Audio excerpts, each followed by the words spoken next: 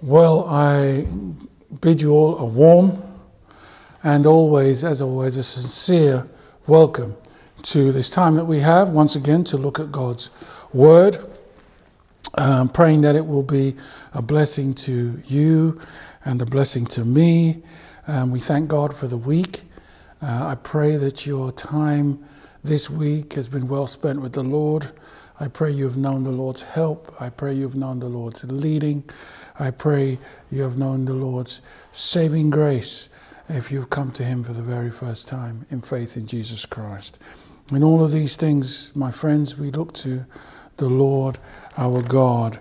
And, you know, he speaks to us so much in his word. And then the psalmist reminds us in Psalm 92 that no matter what, we should say it is good to give thanks to the Lord and sing praises to his name, to declare his loving kindness in the morning and his faithfulness every night. I do pray that we are those here this hour who could say that about the Lord our God. Well, let's come now to him in prayer. Let us pray. We do thank you, O Lord our God, for every moment of life that we have, for every moment of blessing, to thank you and praise you for the week that has passed, to thank you and praise you that that hand has sustained us, that you are a God who is faithful every night and who blesses us every morning. You are steadfast in your love, steadfast in your grace, steadfast in your mercy. Oh Lord, help us to be steadfast in our faith to the God who has given us everything. Oh Lord God, let us set this day, this hour, our lives before you and dedicate it to blessing your name, to being obedient to your word, to loving and following the Lord Jesus Christ with all our heart, our soul, our mind, and our strength, to give you the glory in good times and in bad, to remember the wonderful promises that you offer to your people, that you are a God who never leaves nor forsakes. Oh God, we need you every hour. And we pray, oh God, that even this hour we will know your presence, that you will meet with each and every one of us wherever we may be. You may meet us at our point of need. You may supply all your riches in grace through Christ Jesus. That we will remember that we are those who are heirs, who love the Lord, the heirs to your kingdom, that we have prepared for us a room, that we are striving towards a crown that is laid up for us. Oh Lord God, may you help us that even in the trials of this life, we can look forward to the blessings of that which is to come. That even in the trials of this life, we can remember the blessings that we have now in our lives in Christ. That in him, all things will always be well. Through the love, the hymn says, of Christ my Savior, all is well. So God, may you bless now this hour, bless every pulpit preaching your word in spirit and in truth. May every man know your grace and your leading, and may it be now for us a time of rejoicing as we once again seek out these wonderful truths that you give to us to help us to live day by day ever closer to you. Be with those who are struggling, especially at this time, and may even in this small hour that we have, they be refreshed and re-energized and reminded, as all of us, of what a wonderful and glorious, loving, graceful, merciful God you are. We thank and praise you in the name of Jesus Christ our Savior. Amen.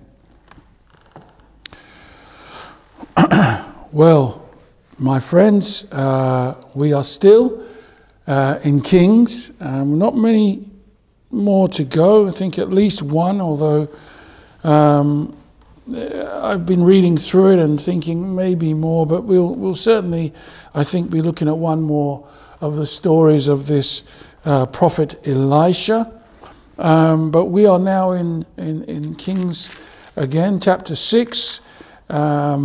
and we're going to read. But before we read from verse 8, just a reminder that we've been looking over the past weeks at the life of this amazing prophet Elijah. What a mighty man of God he was, and how we see that in encountering Elijah and speaking to Elijah, this great prophet of the Old Testament, people are in fact dealing with the man of God, they are actually dealing with God. And we've seen the joy that Elisha has had, and we've also seen, I'm sure, the sadness that Elisha has had with Gehazi, his servant. Last week it was the floating axe head, wasn't it, from 2 Kings, again, this chapter 6 and verses 1 to 7. And it's a reminder again of the darkness of the time that Elisha lived. And yet we saw that even though times were not great for the children of God, his ministry was growing. And if you remember, the sons of the prophet said that, our space isn't big enough, Elisha. We need to build more. Will you consent to go with us? So, my friends, it's a wonderful thing to know that even at times of famine, God is at work. Even in small fellowships where you wonder when a new face may arrive, God is at work. Even in those times when we don't seem to see conversions and baptisms, God is still at work. God is at work. God is always working, and God will always be working. And it's a real picture for us of Christian service about when trials come, when troubles come. And these servants said to Elisha, please consent to go with your servants. And do we ask, remember the comparison we had, do we ask the Lord to go with us? So if you turn in your scriptures now, I hope you're already at 2 Kings chapter 6. We're going to read from there in verse 8 through to the end of verse 23. 8 to 23 of 2 Kings 6. And we read the words of God to our hearts. Now the king of Syria was making war against Israel, and he consulted with his servants, saying, my camp will be in such and such a place. And the man of God sent to the king of Israel, saying, beware that you do not pass this place, for the Syrians are coming down there. Then the king of Israel sent someone to the place of which the man of God had told him. Thus he warned him, and he was watchful there, not just once or twice. Therefore the heart of the king of Syria was greatly troubled by this thing, and he called his servants and said to them, will you not show me which one of us is for the king of Israel? So basically what had been happening is that the king of Syria kept making plans on how he was going to attack Israel, but Elisha kept, through the power or through the revelation of God, kept warning the king of Israel about Syria's plans. And now the king of Syria is sure there was a spy in his midst. So he calls them and he says, will you not show me, there in verse 11, will you not show me which one of us is for the king of Israel? Verse 12, and one of his servants said, none, my lord, O king, but Elisha, the prophet who is in Israel. He tells the king of Israel the words that you speak in your bedroom. So he said, go and see where he is, that I may send and get him. And it was told him, saying, surely he is in Dothan. Therefore he sent horses and chariots and a great army there. And they came by night and surrounded the city. And when the servant of the man of God arose early and went out, there was an army surrounding the city with horses and chariots. And his servant said to him, alas, my master, what shall we do? So he answered, that is, Elisha answered, do not fear, for those who are with us are more than those who are with them. And Elisha prayed and said, Lord, I pray, open his eyes that he may see. Then the Lord opened the eyes of the young man, and he saw. And behold, the mountain was full of horses and chariots of fire all around Elisha. So when the Syrians came down to him, Elisha prayed to the Lord and said, strike these people, I pray, with blindness. And he struck them with blindness according to the words of Elisha. Now Elisha said to them, this is to those soldiers, this is not the way, nor is this the city. Follow me, and I will bring you to the man whom you seek. But he led them to Samaria. So it was when they had come to Samaria that Elisha said, Lord, open the eyes of these men that they may see. And the Lord opened their eyes, and they saw, and there they were inside Samaria. Now when the king of Israel saw them, he said to Elisha, my father, shall I kill them? Shall I kill them? But he answered, you shall not kill them. Would you kill those whom you have taken captive with your sword and bow? Set food and water before them, that they may eat and drink and go to their master. Then he prepared a great feast for them. And after they ate and drank, he sent them away, and they went to their master. And so the band of the Syrian raiders came no more into the land of Israel. Amen.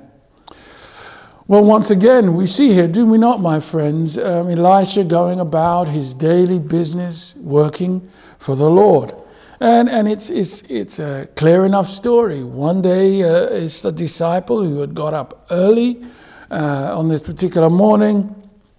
This unnamed servant comes out of the house and he looks and he sees what is described here in Scripture as an army. And I was trying to envisage what the servant saw. And it must be difficult for us to envisage what the servant saw. We come out of our houses in the main and we look and we see other houses. But where Elisha lived, there must have been this unrestricted view of all the surroundings, this panoramic view. He must have had a view of everything, 360 degrees around. Maybe where they lived was on a hill, we don't know. Maybe it was slightly down in the valley. But what we do know, and what we don't need to speculate about in any way, is that the servant, this unnamed servant, had unrestricted visual access to what was around him, and what he saw caused him great distress. And interesting to see that it's the same sort of language that the servant uses here, that the sons of the prophets use earlier on in the same chapter. So we have this servant saying in chapter 6 and at verse 5, when he was cutting down the tree, when the axe head fell into the water, he cried out saying, "Alas, master! Alas, master." Why? Because he knew that the axe head was borrowed. And here in 6:15, we have the same sort of language again, where he says to him there, "Alas, my master, what shall we do?" This servant sees it as a helpless and a hopeless situation. The city is surrounded. There's horses, chariots, a great army, we are told. This is no small thing. What shall we do, he says. And my friends, there are times, and this chapter 6 really helps us in our helplessness, because there are times when we can feel utterly and totally helpless. It can be times, my friends, maybe even right now. As I've said previously, I do not know everyone's situation, but God knows. And maybe right now that it may be that one of us here during this hour is going through something that is causing us trial and tribulation. It may well be that one of us has no faith actually in Jesus Christ. But it doesn't stop the feeling of helplessness and hopelessness. And the question to us this evening, my friends, is that when he says, alas, when we have those alas moments, what will we do? Because that's the question, isn't it? Alas, my master, what shall we do? What do we do? What do you do? What do I do? Dear Christian, if you're a Christian this hour, how often can we feel, as I've said, overwhelmed by the task that God has set before us? And more I tell you, dear child of God, it can feel like the world is more and more against us. It becomes more and more godless. London, this area around the church, sometimes it seems that we're literally surrounded by armies of different kinds, but they're all pitted against us, pitted against the Lord Jesus Christ, whom we love and whom we can proclaim. And the pressure doesn't stop with us older ones, there's the younger ones as well. When you think about school, when you think about colleges, you think about all the exam mayhem over the past year, and the troubles and the anxiety that is causing when they're thinking about planning for university. Maybe you're at university, or maybe you're just finding a new job and you're seeking a new job, or maybe you're in a new job. What about the workplace? What about, my friends, as I've mentioned before, our family members? They can often be the places of the greatest anguish. That sibling that doesn't want to hear, that parent that doesn't want to hear. And in fact, because they are family, they sometimes can often react more vehemently against what you say or what we may say as children of God than a stranger. It's quite easy, isn't it, to feel that sense of helplessness, to feel that sense of loneliness. Alas, my master, what shall we do? What are we going to do? And I direct you to Elijah's response there in verse 16. So he answered, do not fear, for those who are with us are more than those who are with them. Do not fear, for those who are with us are more than those who are with them. Three things, my friends, I want us to see and to learn from this wonderful statement of truth from Elijah. Three things that I pray by God's grace will enable us to walk closer with him more and more each day. The first thing what I want us to see from these three things when we're feeling maybe overwhelmed, when we're feeling maybe despondent, when we're feeling that sense of powerlessness, is to look to the strength that is afforded us through this word of God, the Bible, and the words that are used here by Elisha. And the first thing he says here is, do not fear. Do not fear. And we have to stop. It's not just a prelude to everything else that he says. He actually makes a great statement there.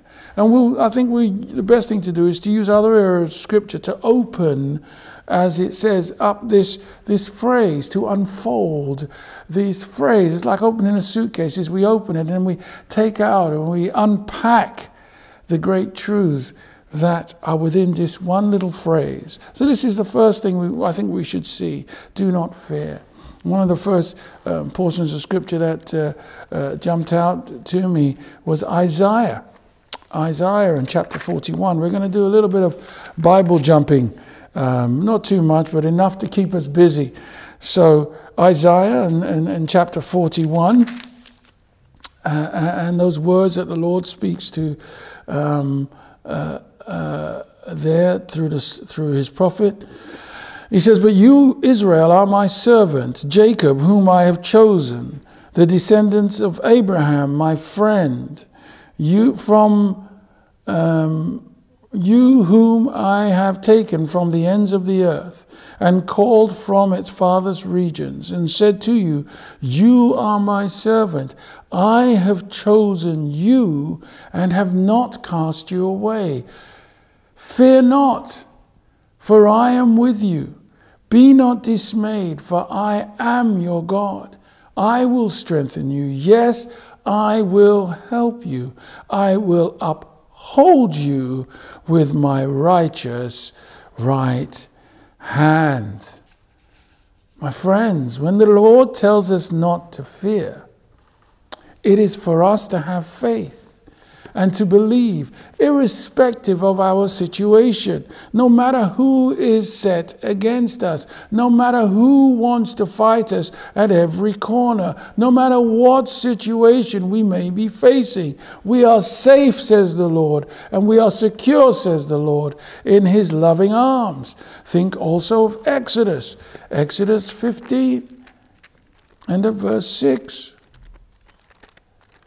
Exodus chapter 15 and at verse 6, we read these words. Your right hand, O Lord, has become glorious in power. Your right hand, O Lord, has dashed the enemy in pieces. And in the greatness of your excellence, you have overthrown those who rose against you. Don't, says the Lord, be afraid. Remember the words of the Lord Jesus Christ in the Gospel of Matthew, chapter 5, verse 11, when he's in that great sermon there on the mountain, he says, blessed are you when they, that is the world, that is those who are against you, when they revile you and persecute you and say all kinds of evil against you falsely for my sake. Rejoice and be exceedingly glad, for great is your reward in heaven. For so they persecuted the prophets who were before you. Isaiah knew of this. Elijah knew of this.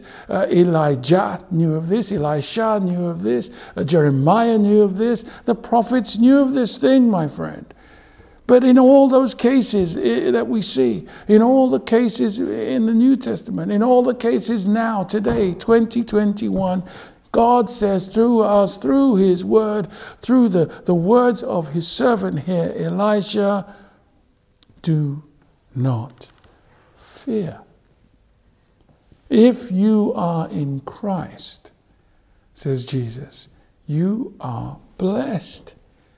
Those who are with us, says Elisha, are more than those who are with them. Think of Deuteronomy again, chapter 31 and verse 6. My friends, there are so many wonderful portions of Scripture where we pull out this great message of do not fear. Be strong, it says in Deuteronomy 31:6, and of good courage. Do not fear or be afraid of them.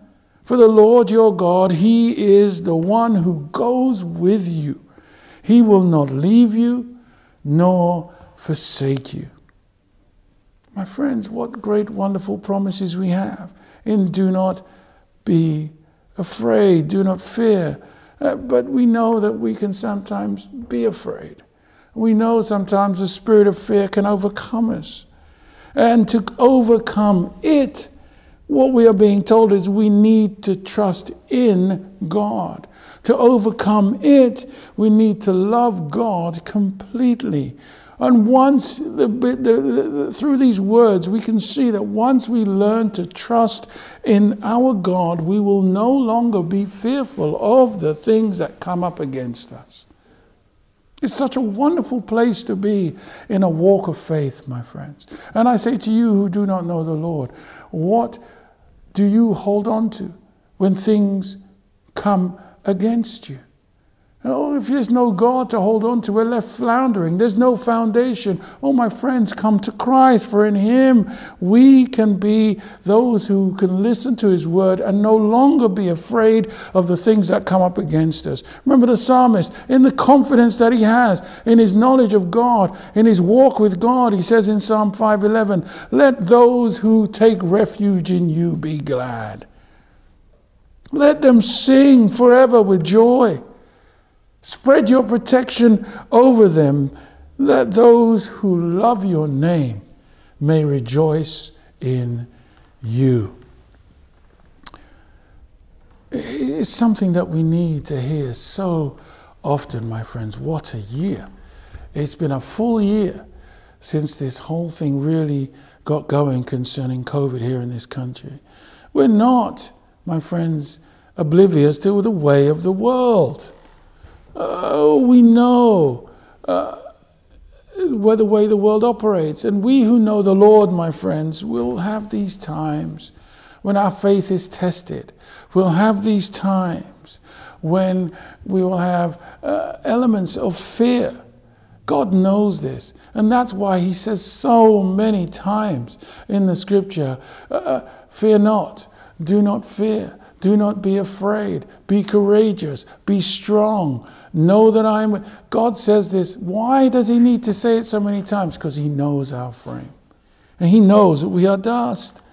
But even the prophets, my friends, had to be reminded. These great men of faith who proclaimed his word, who God spoke to in times past, he used them to speak to the people, but he spoke to them and he used them. They were his instruments to declare his word.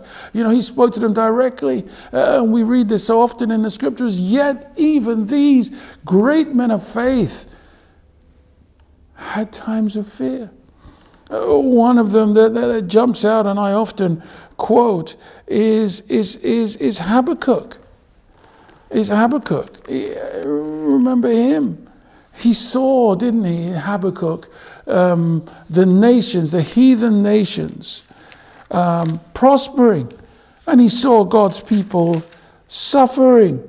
And fear had gripped him. And he became almost lost as to see, couldn't see a way out of what was going on. It was a real burden on his soul. And the opening of Habakkuk 1, it says, the burden which the prophet Habakkuk saw. And then he had this great question for God, didn't he? Oh Lord, he says, how long shall I cry? And you will not hear. Then you will not hear. Even cry out to you, violence, and you will not save. Why do you show me iniquity and cause me to see trouble? For plundering and violence are before me. There is strife and contention arises. Therefore the law, he says, is powerless, and justice never goes forth. For the wicked surround the righteous. Therefore, perverse judgment proceeds. The wicked surrounding the righteous is the situation that we find here in 2 Kings 6. And in essence, what Habakkuk is saying there, the cry of Habakkuk is the same. He's saying, alas, Master, what shall we do? What shall I do?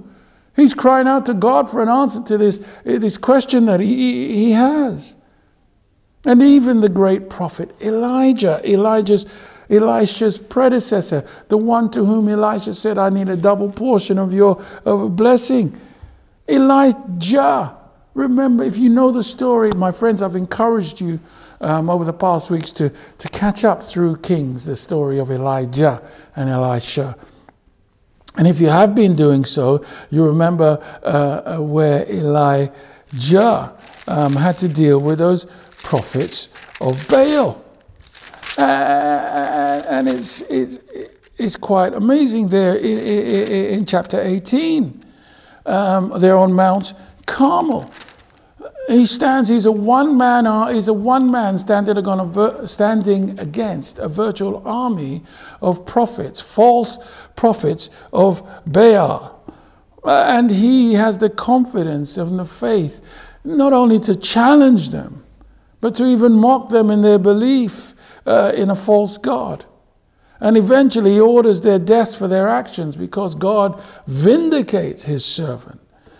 But then the amazing thing is, after that great display of faith, what happens? After that great display of confidence in God, what happens? You read the story, my friends, because what you will find is that he runs like a scared rabbit almost when threatened by the wicked Queen Jezebel. You read 1 Kings 18 and 19 and you'll see it. And in the end, God has to come to him and say, what are you doing here? My friends, it is not for us to be discouraged in times of crisis. And there's been times of crisis. There's a time of crisis right now. But we are shown that we are only human. And God knows us. And even the strongest in faith can have real moments of weakness. But like Elijah, when we are faltering, the Lord's intentions is always to strengthen his people. It's to bring us back once again. You know, if we look at 1 Kings in 19, he wants to do that. In verse 9, there Elisha escapes from Jezebel in chapter 1 Kings 19. And he runs from Jezebel, as I've said. And then in verse 9, he went to a cave. This is Elijah. He's hiding, isn't he? And spent the night in that place. And behold, the word of the Lord came to him and said to him, "What are you doing here, Elijah? What are you doing here?" In essence, he's saying to him, "Why are you hiding?" He said, and Elisha answers him. He says, "I've been very zealous for the Lord God of hosts. For the children of Israel have forsaken your covenant, torn down your altars, killed your prophets with the sword. I alone am left, and they seek to take my life." But it doesn't answer the question as to why God said, "What are you doing here?" His faith was faltering, but God said to him, No, you go out and stand on the mountain before the Lord." And he went out and stood there before the Lord. And the Lord showed him his presence, as it were. The Lord passed by. A great strong wind tore into the mountains and broke the rocks in pieces before the Lord. But the Lord was not in the wind. After the wind, the earthquake, but the Lord was not in the earthquake. After the earthquake, a fire, but the Lord was not in the fire. And after the fire, a still, small voice. That's what Elijah hears. He hears God's word. And the voice came to him and said to him again, "What are you doing here, Elisha?" My friends, in essence, God wants us to get on with that God-given task which he has given us. How do we answer God's query if we are one that are struggling with faith and we're in essence hiding? And God says, "What are you doing here?" How do we answer? This year, in truth, my friends, has been a strange year, an abnormal year. It can be an anxious time. It can be an anxious time just to get back to where we were before it all started. Everything seems so different. So many things now are done remotely and online. So little is done in person. People could be anxious about meeting people again and engaging in proper conversation again. Soon we're going to have this opportunity by God's grace for us to get back in amongst each other, to physically get back, as it were, to the tasks that God has given us.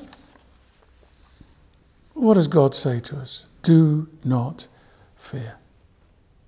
Don't worry about all these things, these great changes and things that happen in your life. If you are one who does not know the Lord Jesus Christ, he says, this very moment to you, I tell you, my friends, that the place of refuge given to those who are his, the place of safety, that place of strength to stand and not be afraid, that place that he has where he says to them, do not fear, he offers to you as well this very hour.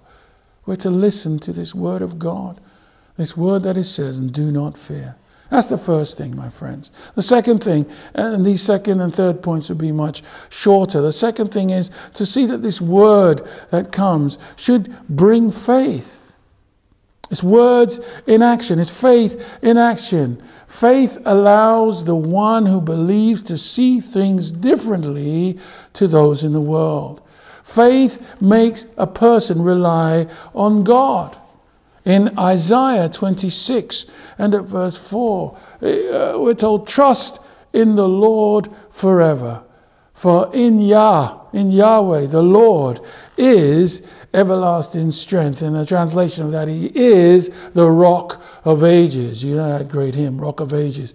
Cleft for me, let me do what? Let me hide myself in thee. Faith makes a person, you see, my friends, see his or see her own inadequacy and the need that we have a heart of sin. Faith makes us see that we can have this wonderful, great exchange where we give the weakness of ourselves to God and he gives us his strength. We give our sin, as it were, through Christ to God, and he gives us his Son's righteousness. This is what we see, my friends. Proverbs, chapter 20, and at verse 9, we're told these wonderful words. Who can say, I have made my heart clean, I am pure from my sin? Who can say it? Who can say it? But what we are seeing here in verse 17 of 2 Kings 6 is that Elisha shows us that if you ask the Lord, God is always willing and God will always act. Look at the simplicity of his words. He prayed and said, Lord, I pray, open his eyes that he may see. This is what God wants us to do when we are in this place of fear. Even though he has told us not to fear, he wants that word that reminds us not to fear to bring us to him in faith. That word brings faith. We're to go to God. All men, all of us in our natural state are guilty sinners. We're fallen. All of us in our natural state are far from God. All of us have no desire for God in our natural state. We have no intention of acknowledging God. We're on a pathway that takes us away from God. We say this, and we can say this with great thankfulness to God, but we are to remember this in terms of others. Because we were all walking that path until the Lord Jesus Christ, in his mercy, met with us and called us to himself. And our greatest prayer should always be that he will do the same for those in our families, for those who are our friends, for those who are strangers, for all who come through these doors, for all who listen online, for the entire world. Would it be something if the whole world walked with God? Had a desire to seek after God. The whole world knew the Lord Jesus Christ as their risen Savior. We're to remember, there but for the grace of God, when we look at those in the world, go I. Remember Paul in his letter to the Ephesians in chapter 2. He says there in verse 3, we all once conducted ourselves in the lusts of the flesh. We all once fulfilled the desires of the flesh. We all once fulfilled the desires of our mind. We were all once by nature children of wrath, just as the other people. But then he goes, but God who is rich in mercy, because of his great love with which he loved us, even when we were dead in trespasses, made us alive together with Christ. By grace you have been saved. But God, my friends, and those here at Hope know how much I love that. Those 2 words. It's the most wonderful 2 words in my heart for this scripture. It is God who is so rich in mercy that he opens the eyes of us who were by nature blind. It is God who is so rich in mercy that he enables us to see the wonder and the beauty of Jesus Christ. It is God in him opening our eyes which allowed us to see him through faith, which makes us, me, you, my friends, if that is us this night, boys, young people, all of us, we can see him and we're saved by his grace, so that we can say, no condemnation, that great hymn, now I dread. Jesus, and all in him is mine. Alive in him, my living head, and clothed in righteousness divine. And knowing this, being convinced of this, having this great desire and knowledge of the Lord, we can now say, bold I approach the eternal throne. And we can claim that crown through Christ, who is our own. The word brings faith. Elisha trusted in the word of God. He believed and he knew his God. And we have the opportunity, the same opportunity, my friends, especially if you don't know God, to be reconciled to God. And we are reminded by 1 John 4, whoever confesses that Jesus is the Son of God abides in him and he in God. And we have known and believed the love that God has for us. God is love. And he who abides in love abides in God and God in him. And God desires that belief, repentance, my friends. God desires that confession in Jesus Christ, so we can abide in him and he in us. as he does in all who believe. Isn't that the thing that should convince us this hour? That we have God himself abiding in us. So we can now, it is, my friends, as it were, remembering all of these things. If you are a child of God, I say to you this night, child of God, this is the words being echoed here in 2 Kings. 1 John 4:4 tells us this: he who is in you is greater than he who is in the world. It's the echo of these words that Elisha says here, doesn't he, to his servant when he says, those who are with us are more than those who are with them. It's the same thing. We're to have this eyes of faith. We're to be seeing and having this faith through spiritual eyes. You see, the servant had fear through his natural eyes. He stared out and all he could see was this great army, the great Syrian army spread around him, all around him.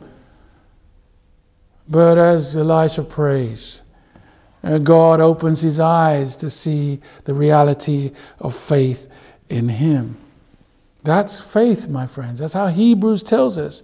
Being sure of the unseen. Not the unknown. Being sure of the unseen. Because God has given us his supreme revelation in the word of Jesus Christ.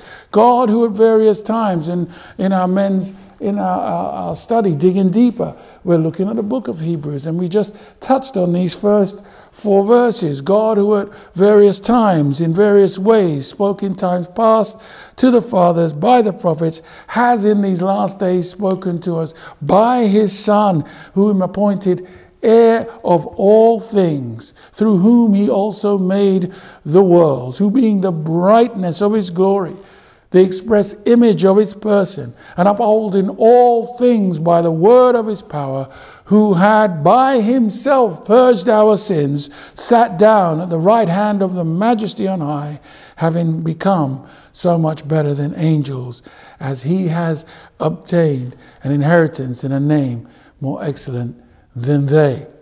God has spoken, my friends, and we are to believe what he says.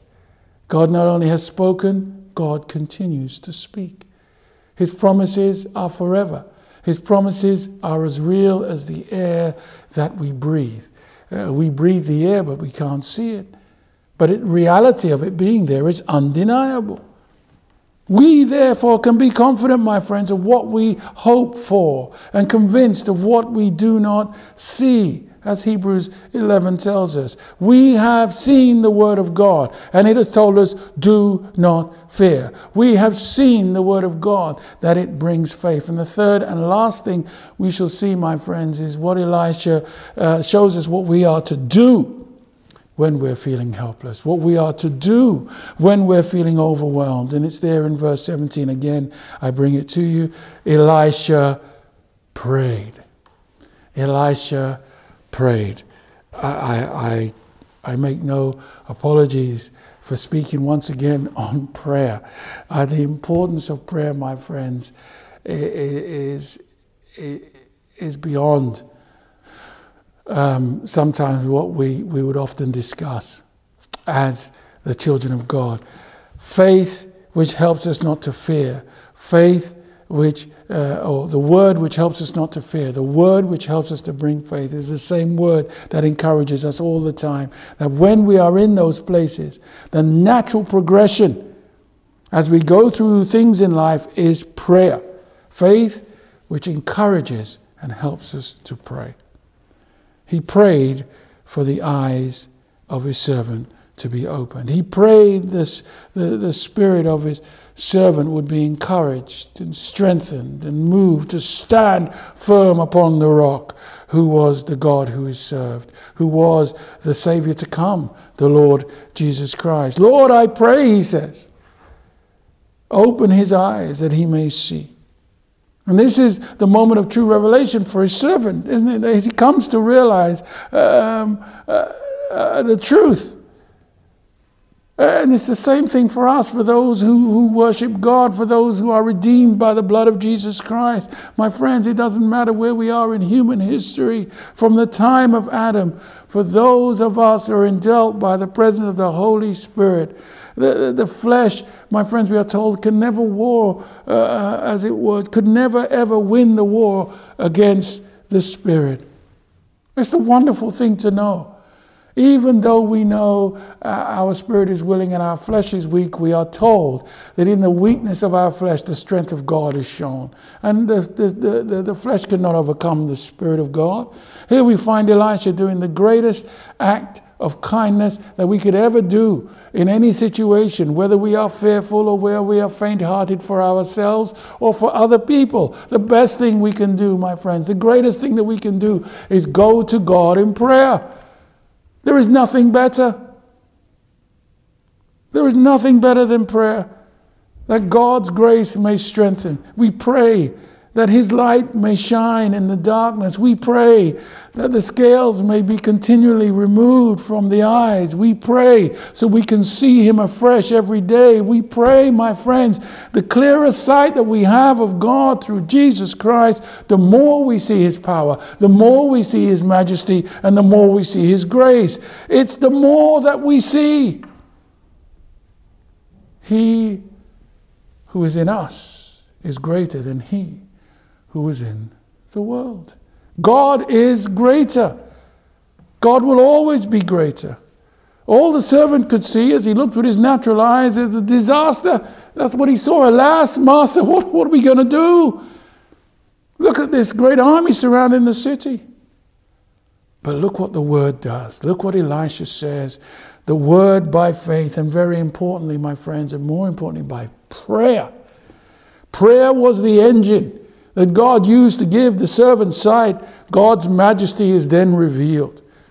It was at the behest of prayer that God reveals the truth to Elisha's servant. That's the wonder and blessing of prayer, my friends. Prayer works. Real prayer, heartfelt prayer, prayer from a transformed heart. And we saw last week, didn't we, from Timothy? There should never be an I cannot pray from God's people. If we are that new creation in the Lord Jesus Christ, if we are indwelt by the Holy Spirit, then there should always be a desire to pray. Because we are new, we are no longer what we were. We are now something different in the Lord. Lord, says the disciple. Remember in Luke 11.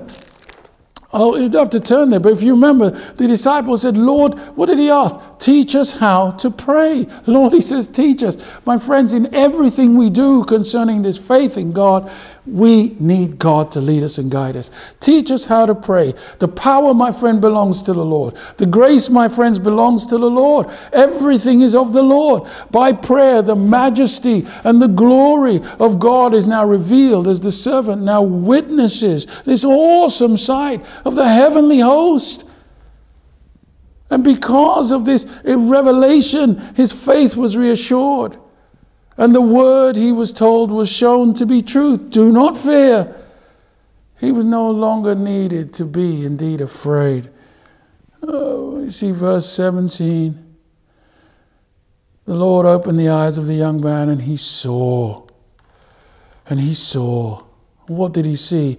Oh, he saw a wondrous sight, didn't he? The mountains was full of horses and chariots of fire all around Elisha, guarding Elisha.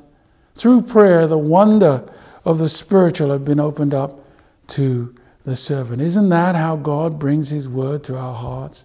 Isn't it through prayer, through mothers praying for their children, through congregations praying for others, through brothers praying for their sisters, through people praying for leaders? Isn't it that's how lives are transformed, my friends? The word of God and prayer.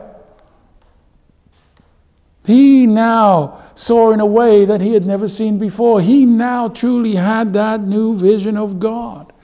The hymn we sing, I saw a new vision of Jesus, my friends. I really pray that we all this night will have a new vision of Jesus.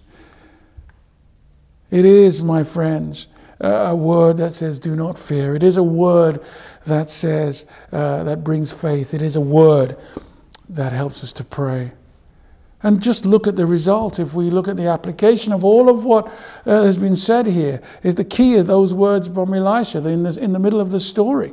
Because what's the result of this word? What's the result of this faith? What's the result of this prayer? The servants' eyes are opened, and those who were the enemies were blinded. They ended up depending upon a man. We saw that, didn't we, in verse 19? Elisha said to them, this is not the way, nor is this the city. Follow me, and I will bring you to the man whom you seek. But he led them to Samaria. He said, this is not the way. Follow me, he says. Here's a great lesson of danger. They followed a man. Yes, it was the man of God. They listened to a man. They trusted in man. Where did it get them? My friends, verse 20 tells us they opened their eyes and there they were in Samaria. And there's a great picture, isn't there, of those in the world there. When we're in the world, we are blind, my friends. We're blind to the things of God. We see that God in his displeasure hardens hearts. God in his displeasure darkens eyes. And Romans reminds us, Romans 1:21, that tells us, although they knew God, they did not glorify him as God, nor were thankful. But they became futile in their thoughts, and their foolish hearts were darkened. That is what happens when men depend upon men, when men believe other men, when men tell others it's all about us, follow us, believe evolution, believe man's intelligence, believe us, atheists. There is no God. When men follow that pathway, when men listen to we are masters of our own destiny, why friends, what are we shown? In that picture at the end, with the servants, with the army being there in Samaria, they ended up in the last place in the world that they would have wanted to be. When God finally opens their eyes to the truth, they find themselves captured within the walls of Samaria. What a frightening message, my friends. It is frightening, but there's grace in it as well as I draw to a close. Because what it shows us is when men have been blindly walking through this world, following other men, at no point looking to God to open their eyes, there will come a point when God will open their eyes, but it will be too late. And they will be captive, as it were, within the walls of hell. But even in the frightening nature of that message, there is grace, because we can thank God, because there's also a wonderful picture of hope, isn't there? And grace. These men were captured. Verse 20, we saw them. They're in Samaria. Look at verse 21.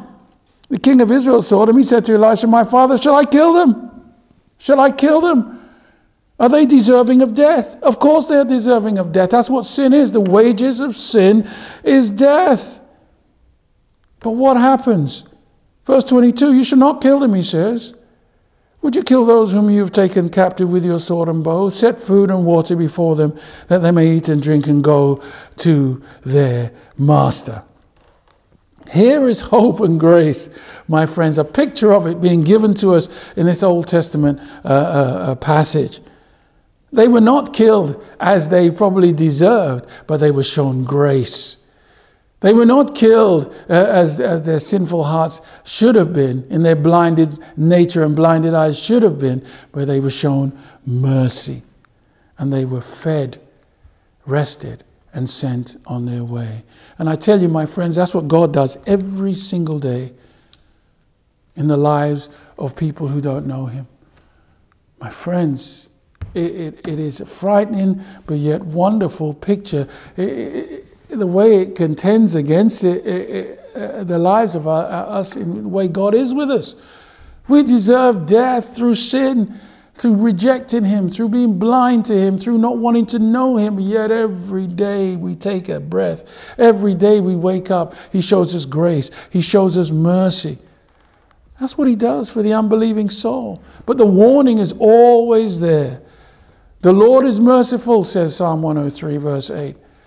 He's merciful and he's gracious. He's slow to anger and he abounds in mercy. But he will not always strive with us, nor will he keep his anger forever. Because he has not yet dealt with us, my friends, according to our sins, nor has he punished us according to our iniquities.